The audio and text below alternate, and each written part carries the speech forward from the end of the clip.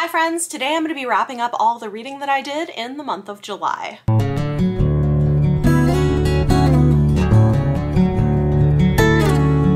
If you're new to my end of month wrap-ups, the way that I do these is I start by talking about all of my stats for the month. I'm a stats nerd. I like to see how I'm doing with some of my goals and just generally how things go from month to month. So I'll cover that, and then I will talk about all the books that I read this month, starting with my DNFs, then my lowest rated books, moving all the way up to my highest rated books.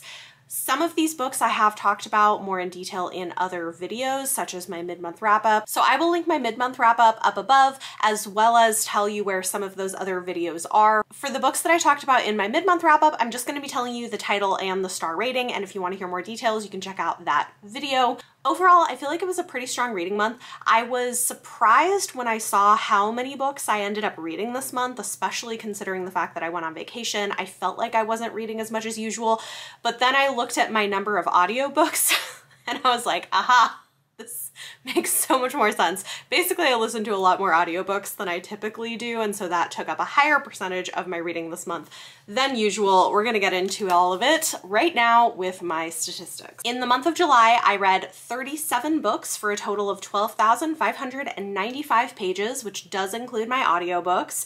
That is about 406 pages a day. So I was reading a lot. I was listening to a lot of audiobooks, and I guess I'm kind of surprised. It's interesting because I felt like I wasn't reading as much as usual because I was reading far fewer ebooks and physical books, especially ebooks, than usual. I usually get through a lot more ebooks than I did this month, but things were just really busy with the kids, and audiobooks in times like that really work for me. This also made me go back and look at how many books I've read each month of the year so far, and I was kind of surprised. I hadn't realized every single month of 2021 I've read over 30 books, which I think that's the first time that that's happened. Last year I had some months where I was more in the 20s, but this year it's just consistently been really high. I'm not necessarily trying to do that or trying to hit like some target number every month, but that seems to be what's happening. This month I had one book that I DNF'd. 3 of the books that I read were indie published titles. I had 1 reread.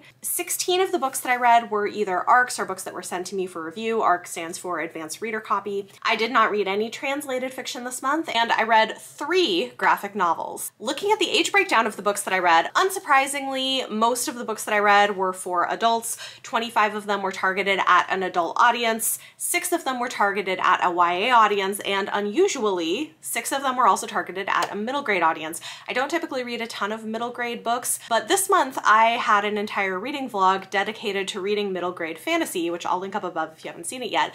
That was actually really fun, and I think it reminded me how much I enjoy middle grade fantasy when I do pick it up, and I really should read more of it. So that was a good time. You'll remember I said I listened to a lot of audiobooks. This month, 20 of the books that I read were audiobooks. So I had 17 physical and ebooks, 20 audiobooks, a lot of audiobooks. 13 of those were what I term shelf, which means I had a physical copy of the book on my TBR shelf and got it off via audio, which is actually great. I kind of inadvertently ended up listening to audiobooks from a bunch of things that had just been kind of sitting on my TBR. In terms of where those audiobooks were coming from, this month, 7 of them were from my library, 3 of them were from Scribd, 3 of them were from Audible, 3 of them were audio review copies from the Penguin Random House Volumes app. 1 of them was an audio review copy from NetGalley. 2 of them were influencer review copies from Libro FM, and as always, you can check them out in the link down below if you're interested. Some of their proceeds go to support indie bookstores, which is great. And adding a brand new thing to my list of places I'm listening to audiobooks this month, one of my audiobooks was from Chirp. Chirp is a platform where you can get deals on audiobooks. It could be dangerous for you if you're an audiobook listener and tend to buy things. I've actually been pretty good about it. I haven't bought a ton of books from there, but I've bought a few, and sometimes you'll get really great deals on things you're looking for. So if you're interested in getting good deals on audiobooks and you are an audio listener, you might want to check out Chirp. This isn't sponsored or anything, but I found out about it from Shay over at Shay Geeks Out, and here we go. First one from Chirp, so add that to my list of stats. Moving on, let's look at when the books I read were being published. This month, the earliest publication date was 1981. I read 14 books that were published prior to 2020, 6 books published in 2020, and 17 2021 releases, so books released in this year. In terms of author demographics, this month was pretty good. 49% of the books that I read were by white, non-Jewish authors. 49% of the books that I read were by Black, Indigenous, or person of color authors. You can see the breakdown in the chart here, and 1% from white Jewish authors. I'm pretty happy with that. This year, my goal has been to try to hit around 50% of my reading being from Black, Indigenous, or person of color authors. This month, I was pretty on target, so that's great. And in the month of July, 19% of the books that I read were written by queer authors, members of the LGBTQIA+ community, and my typical goal for that is 25%. However, last month I read like 40-something% queer authors for Pride Month, so I'm good with 19%. Moving on, let's look at genre. It was a little bit of an interesting month. Unsurprisingly, my top 2 genres this month were fantasy and romance, as they usually are. I read 12 fantasy books and 8 romance. In terms of subgenres, 6 of those were contemporary romance and 2 of them were historical romance. I didn't read any speculative romance this month. But then my next highest category was contemporary fiction. I read 7 of those, which is not usually a very large category in my reading, so I just thought that was kind of interesting. I also read 2 sci-fi, 2 horror, 2 thrillers, 1 historical fiction, 1 literary fiction, 1 mystery, and 1 nonfiction. So good mix of things there. Next, let's look at star ratings. I liked but didn't love a lot of the things that I read this month. This month I did not give any books 1 star or 1.5 stars. I gave 2 books 2 stars. I did not give out any 2.5 star ratings. 6 books got 3 stars, 1 book got 3.5 stars, 12 books got 4 stars. I feel like 4 stars is often my most given out rating, and that was certainly true this month. 6 books got 4.5 stars, 8 books got 5 stars, and this month 2 books got 6 stars, and 6 stars is what I give to a favorite of the year. So this month I had 2 books that I loved enough to give a 6-star rating. Lastly, we can look at some of my reading goals that I set for myself at the beginning of the year. Basically, nothing has changed from last month. I have not made any more progress on these challenges. Hopefully next month I can make a little more progress. So those are the stats. With that said, let's go ahead and dive into all of the books that I read. I guess I should say one of the books that I read this month I'm not going to be telling you about in this video because it's for a secret TBR project that will be coming out next month. So you will be hearing about 36 books from me today, as an FYI. But first we're going to talk about my DNFs. This month I had 1 book that I DNF'd, and I did talk about it in my mid-month wrap-up, so if you want to hear more details on it, I'm going to direct you there. This was a disappointment though, because it was a highly anticipated book for me, and unfortunately just really wasn't working out for me. This is Isn't It Bromantic by Alyssa K. Adams. So I'll direct you there if you want to hear more details, or you can check out my Goodreads review. I do review the books I DNF even though I don't rate them, but I will say take it with a grain of salt because a lot of other people seem to be enjoying it a lot more than I did. Next, let's talk about my 2-star reads. This month there were 2 of them, and 1 of them I did talk about in my mid-month wrap-up. That was The Gunslinger by Stephen King. Not my favorite, but I am intrigued to continue on in the series, so I'm gonna at least try the next book and see how I get on with it. This was a buddy read with Lana's Library, and we're gonna be reading The Drawing of the Three in August. The other book that I gave 2 stars to is part of this bind-up, Pride and Passion by Nora Roberts. The book that I read from this was Irish Thoroughbred, and I read this for the Reading Roberts readathon hosted by my friend Mara over at Books Like Whoa. This was actually her debut novel. It's a Harlequin category romance from the 1980s, which, I mean, if you know my channel, you know this is probably not going to be my deal, and indeed, it was not my thing. It wasn't terrible. I feel like you can definitely see the seeds of Nora Roberts' writing and the things that I've really enjoyed from her in her current stuff. But I think for me, there was just too much of 80s tropiness with like a super aggressive hero who's like forcing kisses on her and like treating her like a girl. I don't know. It wasn't my thing. So I gave it 2 stars, but I have definitely enjoyed a lot of more modern things from Nora Roberts. I think I'm gonna unhaul this bind up. There is another book in it, but Mara read it for the readathon and she liked it even less than Irish Thoroughbred. So I'm like, if you didn't like it that much, I'm definitely not gonna like it. So I think I'm just gonna take that one off my TBR and instead pick up some other Nora Roberts that I think I would enjoy a little bit more. Next, let's talk about my 3-star reads. This month there were 6 of them. One of them I talked about in my mid-month wrap-up, and one of them is the book that I can't tell you about, so sneak peek at a rating from a forthcoming video, not that you know what it is. The one that I talked about in my mid-month wrap-up was Dial A for Aunties by Jessie Q. Sutanto. Check out that video if you want to hear more details. Basically, I think this was fine, but a little too wacky for me to really love it. Like 3 stars isn't a bad rating, it's just like, it was fine. Like, you know, I liked things about it, I didn't love everything about it. You can hear more in that other video. I also gave 3 stars to Declaration of the Rights of Magicians by H.G. Perry. And this is a book that I struggled with a little bit. I actually was sent this for review very kindly from Orbit Books, and I feel kind of bad because they sent me this and the second book in the duology. After reading this, I don't think I can continue. I think this is really not my cup of tea. I think that while this is going to definitely have an audience and there are people who would love this, it was just not really my cup of tea. It has really great ideas, but I found a lot of the writing to be kind of tedious. I am instead going to send these books off to my friend Leanna at Leanna's Library because I think she would really enjoy them, and I'm hoping that that will kind of like get them out to people who would enjoy them more than I did. Like I said, the concept is really interesting. This is historical fantasy, so it's set very firmly in the late 1700s and follows real-life historical figures, except in a world where there is magic.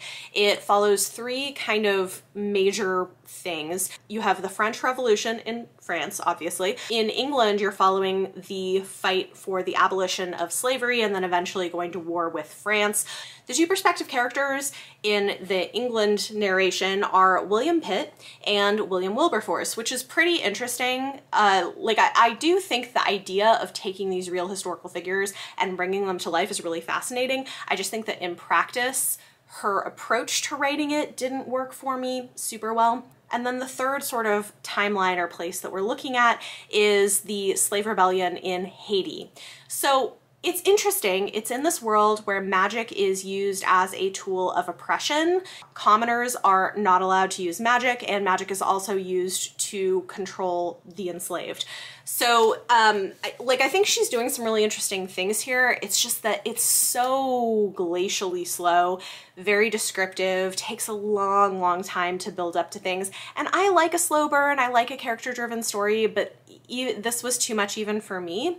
It has been recommended though for fans of Jonathan Strange and Mr. Norrell, which I actually haven't read because it's so long, and a lot of people who really loved this book or this series seem to also be fans of that, which makes me think I'm gonna stick with just having seen the miniseries of it. You know, this reminds me a lot of my feelings about Charles Dickens, actually, where I feel like his books have great plots and characters, and I like seeing adaptations of them, but I find the experience of reading his writing to be kind of tedious. There are people who love him, which is great, but that's my experience with it, and I had kind of a similar experience with this. So the thing with a review like this is I feel like some of you are gonna say, that sounds right up my alley. She clearly did a ton of research into the history here, so there are people who are gonna love this. It is a duology, it's a finished duology, and I think part 2 is the Napoleonic era, which is interesting, but I just think I struggled so much to get through this. I'm going to send them off. I want to say thank you to Orbit and send them off to my friend who I think will enjoy them a lot more than me. So yeah, some of you might be into this, but just an FYI, it wasn't quite what I was hoping for. All right, my next 3-star read is one that I feel a little bit bad about because this was the concluding volume in a indie published sci-fi trilogy that I was highly anticipating. I really liked book 1, I loved book 2, and I think in my head I had expectations of what I was hoping for from the story in book 3, and that's really just not the direction that it took. Which is fine, like the author can choose to take things in whatever direction she wants to do. It's just that for me that direction was less in line with my personal preferences with storytelling. So this is Connection by J.E. Perazzi. It's a cyberpunk sci-fi series that has like aliens and really great characters. I think that's the thing, is that What I loved about book 2 is that it had a heavier focus on politics and on character development and character interactions, and that was what I really wanted more of from this book. Instead, this book is much more of like a high-octane, action-packed, survival on an alien planet type thriller thing, with some of the moments that I was looking for with the character interactions, but just not as much as I wanted. I was also hoping that this book was going to go in the direction of being more about politics, about creating a new civilization on this planet, and that's just not where the story went. So, you know, like, maybe on me for having the wrong expectations of the story, but it wasn't quite what I was hoping for, so I gave it 3 stars. I do think that as a whole, the series is great and she's doing some really interesting things. The world building on the alien planet was kind of cool. She had a lot of interesting flora and fauna ideas that were explored, and I really enjoyed that part of it. I was sent this for a review from the author, so thank you so much to her. I think she's a wonderful person in general, and I would definitely read more from her in the future. Then I read an e-arc from NetGalley of an anthology that I had a very mixed experience with, and so I ended up landing on 3 stars. This was Living Beyond Borders, edited by Margarita Longoria. It's a mixed media anthology about growing up Mexican American. It's written for a YA audience, and it's an interesting blend of fiction and nonfiction. There's some stories, there's some personal essays, there's some comics, some poetry. I really like the project of this, and I think there are some fantastic pieces in it that are really great and interesting that deal with identity and representation and the experience of being Mexican American. I love what the project is doing, and like I said, like, some of the installments are great. Some of them are fine, like any anthology, especially with so many contributors. You're always going to connect more with some things than others. That's pretty normal. But I had a couple of like specific issues. One is with a particular story that I will talk about in a minute, and the other thing is more of a structural issue. I found it a little bit difficult at times to figure out whether something was fiction or nonfiction. Sometimes you can figure it out through the process, but a lot of times I was left kind of wondering, like, okay, is this an essay? Is this a story? Like, I'm not really sure. And unfortunately, there's no way to tell in the book. Typically, with an anthology like this, I would expect at either the beginning or the end of the piece to get a few sentences about the author, about the piece, and why they wrote it, what it is, etc. But you don't get any of that. It's just all kind of put together. At the end of the book, there are author bios, but there's no reference to the pieces they submitted for the anthology. And so I think that's definitely a weakness of the collection, and I wish that that had been handled a little bit differently. The other thing, though, is there is a particular story that it made some choices, and I'm like not sure why. I'm not sure what those choices added to the story in a collection for teenagers, and I just want to make people aware of it. So there's a story about a teen girl who is going on vacation with her extended family. Her dad recently left them, her mom has been grieving it, and to try to help get her mom out of this rut, they're going on vacation with some extended family. There's some family drama that happens, but the main thing I want to focus on is that going along is her male cousin. And a lot of the story is us being in the head of the heroine, being attracted to her cousin and thinking about it a lot. And it's like very, very uncomfortable, and like she knows she shouldn't be, but she still is. And then near the end of the story, they almost kiss each other until they're interrupted by family who are like, incest, ah, this is terrible. But like, why though? Like, what did that add to I don't really understand. So that was interesting, like an interesting choice.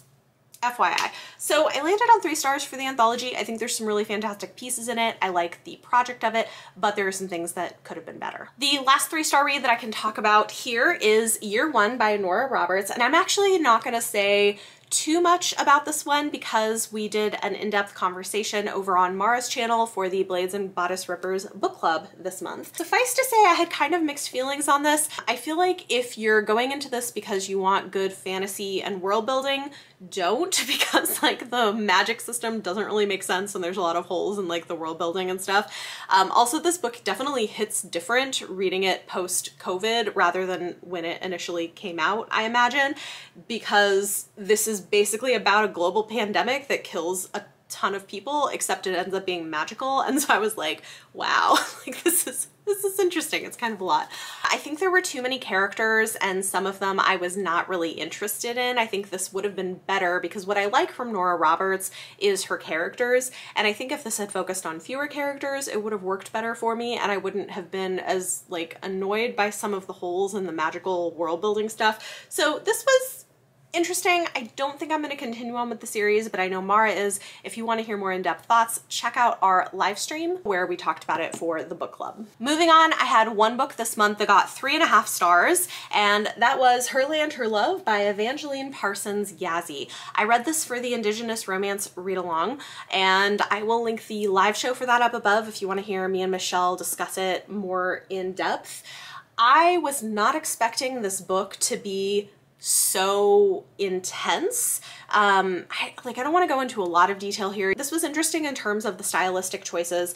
It's a romance slash family saga that is historical, and it deals with the Long Walk, follows Navajo characters, and it really goes some dark places. And so on the one hand, I do think the central couple's love story is really, really beautiful and made me very emotional. I had big feelings about it, but also this was very difficult to read. It deals quite graphically with a lot of things that happened in this historical time period, including forms of abuse, sexual assault, deprivation. Like it was rough. It was difficult to read, but I do think there is a lot that's important here. Again, if you want to hear more in-depth discussion, I'd recommend checking out the live show, but I did give this one 3.5 stars and rounded up to a 4 on Goodreads. Moving on, let's talk about my 4-star reads. This month there were 12 of them, and 4 of them I talked about in my mid-month wrap-up. Those books were An Offer from a Gentleman by Julia Quinn, Arsenic and Adobo by Mia P. Manansalas,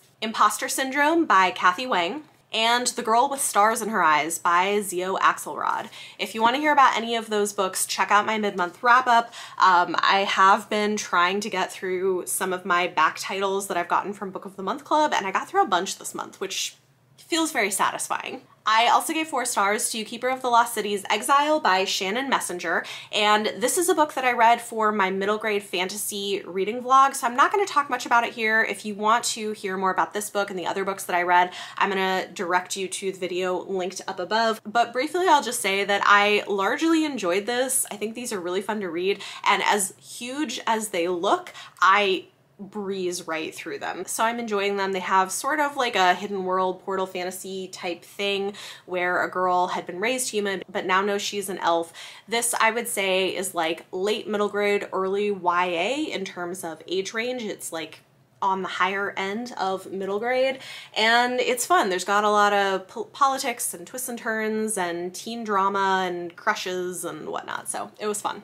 I also gave 4 stars to Half Sick of Shadows by Laura Sebastian. So this is an interesting book because my friend Leanna just read it this month and she was not a fan, and talking through it with her, I think there were a few reasons for that, but I do think part of it might have been her expectations going into this book.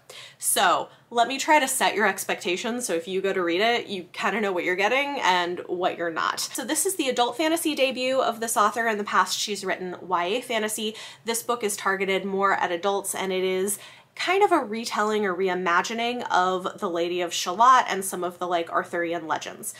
A few things that you should know about what this is and isn't. One is, it is not historically accurate at all. Like, it's not trying to be part of a historical time period. It's like a vaguely historical fantasy world that feels like a mashup of time periods. So if that's gonna irritate you, like, FYI. It's more about like vibes. The other thing I think to know about this is that Laura Sebastian cares the most about the female characters in the story, and I've seen her on social media talk about this as like the Real Housewives of Camelot, which is kind of funny having read this. I think the biggest takeaway from this is she wanted to take this character, the Lady of Shalott, who was always stuck in her tower and like had a cruel fate and didn't have any agency in her own life, and kind of do a what if scenario of like, what if she had more agency? What if she came down from her tower? What if she found ways to cope with these very difficult visions and things that she was dealing with? What might that look like? And so that's a lot of what the story is. She also sort of complicates figures of villains like Morgan Le Fay, and I enjoyed it. I had a good time with it. I didn't think it was a perfect book by any means, but also like my expectations going into this, having read some of her YA books, having seen her talk about it on social media as like, you know, Real Housewives of Camelot, I didn't expect something that was going to be deeply historical and literary, so just know it's not. So if you have very strong feelings about the Arthurian legends and historical accuracy, like this is not going to be your cup of tea, but if the vibes of what she's trying to do sounds interesting to you, maybe check it out. Do know there's some content warnings, which she mentions at the beginning of it, for things like suicide and suicidal ideation. It does get kind of dark and emotional, but I largely enjoyed it. Then I read an e-arc of Who the F Are You by Huda Fahmy. This was really fun and funny. It's a YA graphic novel that's coming out this fall, I believe. It's like autobiographical fiction, so it's like loosely pulling on the experiences of the author, but also it's, you know, somewhat fictionalized. It follows a Muslim teen girl named Huda who moves to a new town and a new school where instead of being like the only Muslim girl wearing hijab in her school, she's one of many. And like one of her sisters is kind of like, you know, wearing hijab is not a personality trait, right? And so she's having to kind of figure out what is her identity, who is she, when she had put so much of her identity just in this one thing that she does. Who is she now? And it's really fun and funny. It's a great coming of age story, and I think it's going to be a hit for a lot of people. So I gave that one 4 stars. I also gave 4 stars to Last Summer at the Golden Hotel by Alyssa Friedland.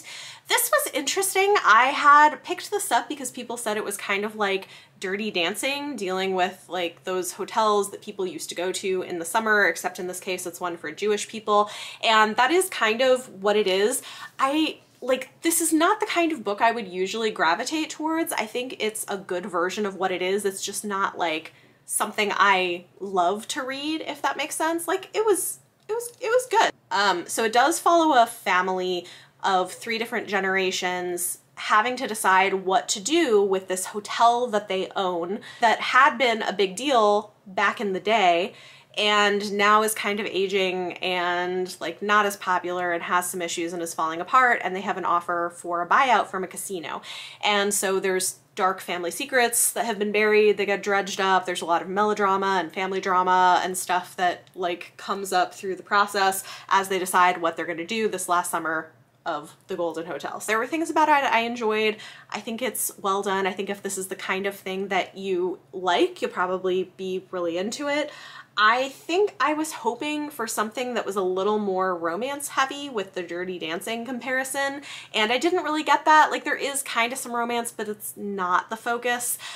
So I probably would have liked this better if it had focused more on the romances. But yeah, so it was still good. It's funny, as I'm saying this, I'm realizing this sounds more negative than it is. I think this is the kind of book where like, I didn't have a lot negative to say about it. If I'm being honest, I probably gave it 4 stars because I think it is a well-written version of what it is, you know? Like in terms of enjoyment, for me, this was probably more like a 3-star, but like it's doing what it does pretty well.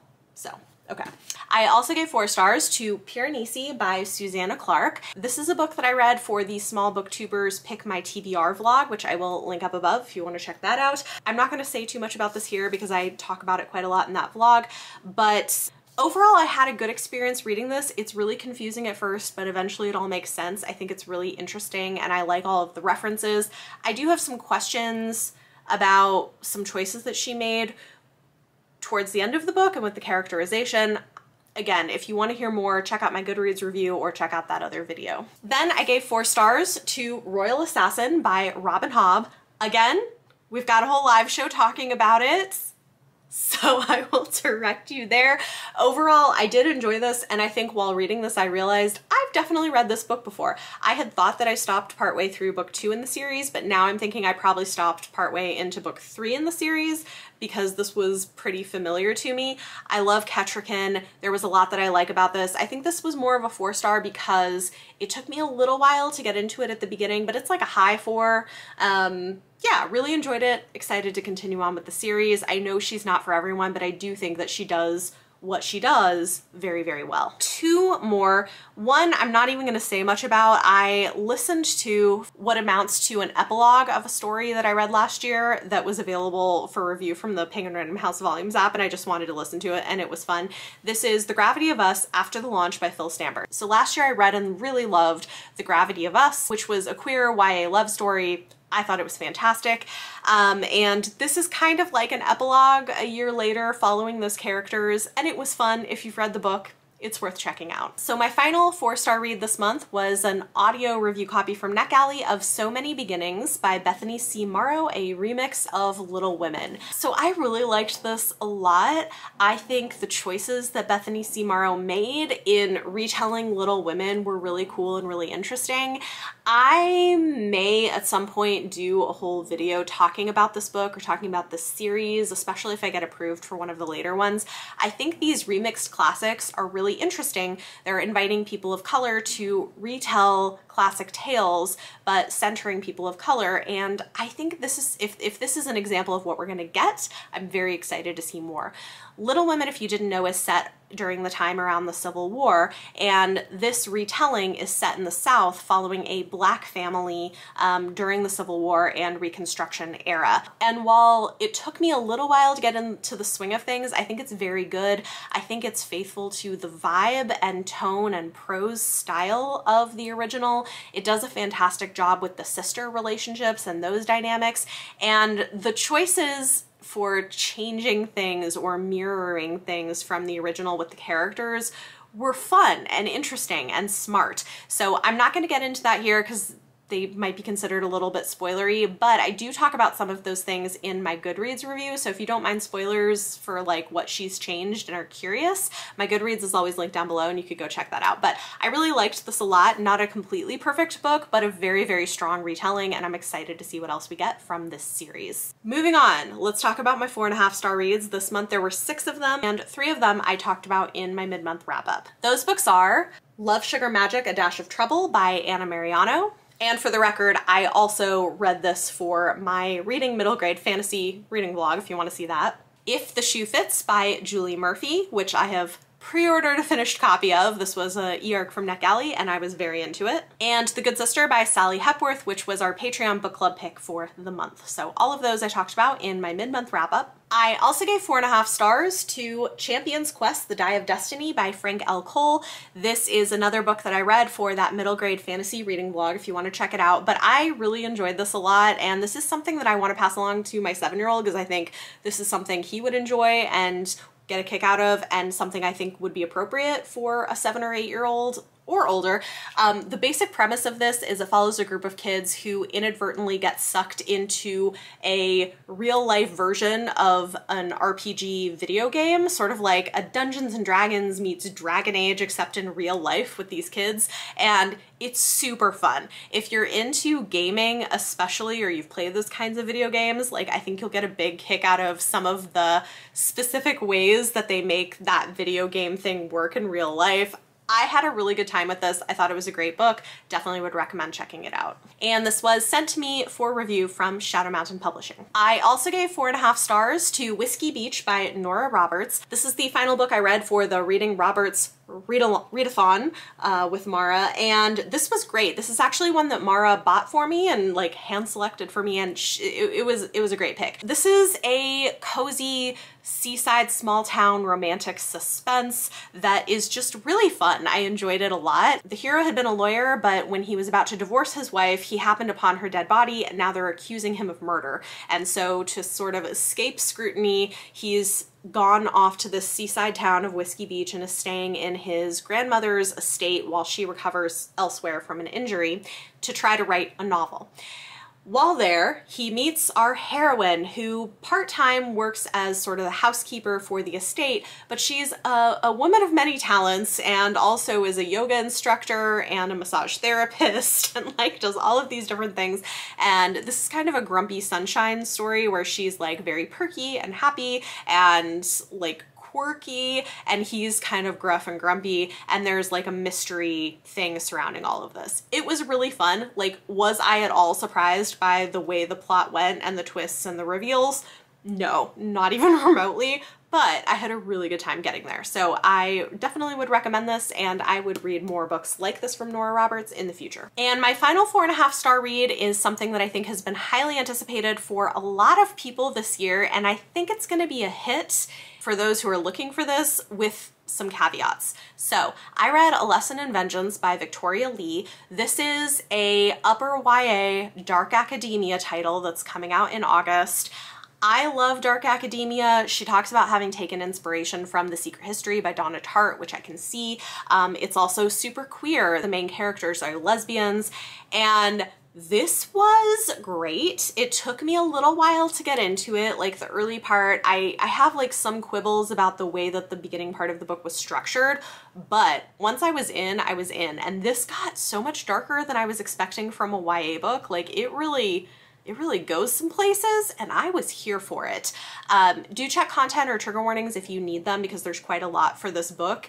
But it's set at an exclusive all-girls boarding school. It's like witchy. It's got these uber intellectual girls who talk about highbrow literature, and it's a lot of fun. So if you're looking for a good dark academia, spooky, witchy, murdery, gay book, might I suggest A Lesson in Vengeance. I think if that's what you want, it's gonna be a hit. Some people aren't loving it as much, and that's not shocking. People also are very hit and miss with The Secret History, I think for similar reasons. So it's a lot to talk about, you guys. I feel like my camera's probably gonna overheat. It's gonna be a long one. Okay, 5-star reads. Moving on to my 5-star reads, there were 8 of them, and 3 of them I talked about in my mid-month wrap-up. Those books are NPR's podcast Startup Guide by Glenn Weldon. This was an audio review copy from the Volumes app. The Killing Moon by N.K. Jemisin, which I read for the BookTubers Pick My TBR reading vlog. And Where the Rhythm Takes You by Sarah Dass, which was sent to me from the author for review.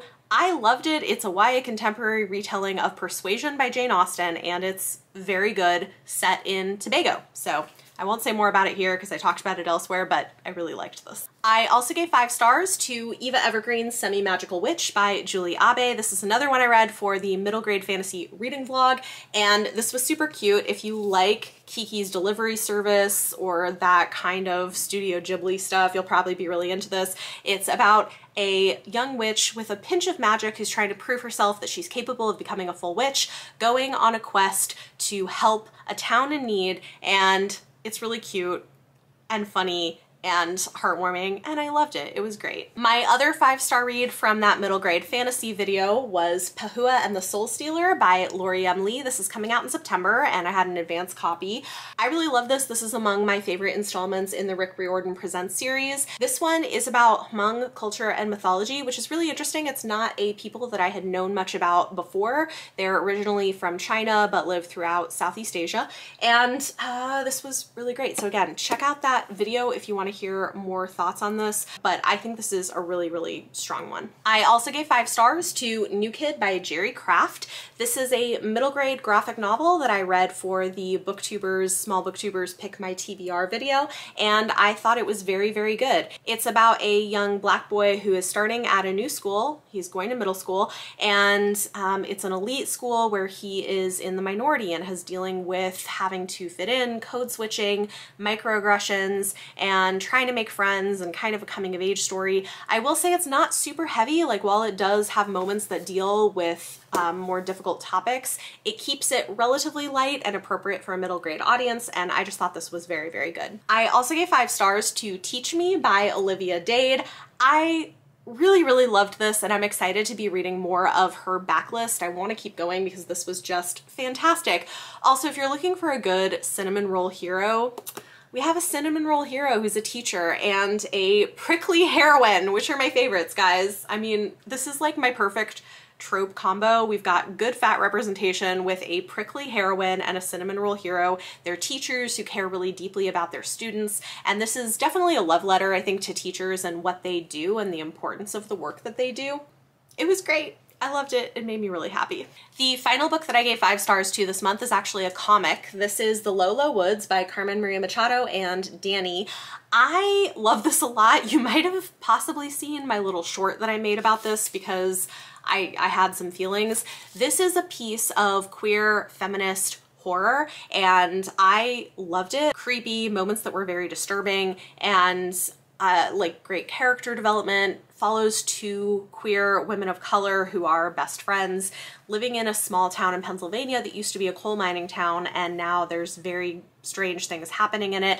This does get very, very dark. I'm not going to talk about the content warnings in this video because they are spoilers, but check out my Goodreads review if you need them because it's pretty intense. But I loved this. What was interesting to me is after I wrote my review, I went and looked through the reviews on Goodreads, and it was fascinating to me because in most cases, not all, but like the vast majority of cases, you had women reviewing it and giving it 4 and 5 stars, saying this was fantastic, I loved it, it's great, and most of the men giving it 1 or 2 stars saying like, this wasn't very good, I didn't get it, I didn't think it was scary, and I'm like, okay, you know what though? Like honestly, it's probably because it's like not for you, it's not about you, and your lived experience as a man means that different things might be scary for you. Like this is clearly a book that is centering the... All right, we're back. I guess I was getting too heated because the camera overheated. No, it's fine. It happens in the summer a lot. I think what I was saying was just that I find it interesting the way that the reviews went on this because this is clearly a comic that is primarily written for women, even going further than that, for and about queer women and queer women of color, but women more broadly, I think, can relate to some of the experiences in this book, in this comic. And you know, like it's one of those things where if this sounds like your cup of tea, I would just ignore the men's thoughts on it and try it because I thought it was fantastic. And yeah, it is kind of a slow burn where a lot of the action happens at the end, but I feel like the slow burn is important. You are building what you know about the characters, about their dynamic, you're building what you know about the issues in the town and where the place that they live is, and so I didn't mind that. Also, there's some critiques of the art style, it seems like. I like the art style. I think it works for the themes of the book. And I don't know, like a lot of those reviews just feel nitpicky to me because people are upset that this isn't a book for and about them. I don't know. So if it sounds up your alley, try it. I think it's great. Lastly, as I said, this month I had 2 books that I gave 6 stars, which is what I give to a favorite of the year. I did talk about both of these books in 2 places, actually. I talked about them a little bit in my mid-month wrap-up, and I read both of them for the Small Booktubers Pick My TBR reading vlog, which props to you guys for picking out 2 books that I wouldn't have expected necessarily to be favorite books of the year for me, but were. One of which I ended up buying a physical copy of after the fact. This is Such a Fun Age by Kylie Reed. Absolutely loved this. And the other one was Transcendent Kingdom by Ya Jessie, which I would like to own a physical copy of as well. This is one that I could see myself returning to again in the future. So there you go. Those are all of the books that I read in the month of July. Overall, I feel like it was a pretty strong reading month. I'm happy that I got a lot of things off my TBR that had been on there for quite a while, and I found a few new favorites, read some great books. Talk to me in the comments down below. Let me know any of your thoughts or feelings on anything I talked about in this video. And for your question of the day, tell me about a book that somebody else picked out for you or convinced you to read that you ended up loving and it became a new favorite for you, where maybe you wouldn't have expected to love it as much as you did, but they apparently knew you better than you knew yourself. Tell me about a time that that's happened to you in the comments down below. If you like this video, don't forget to give it a thumbs up and subscribe if you want to see more. Thank you all so much for watching, and I'll see you next time.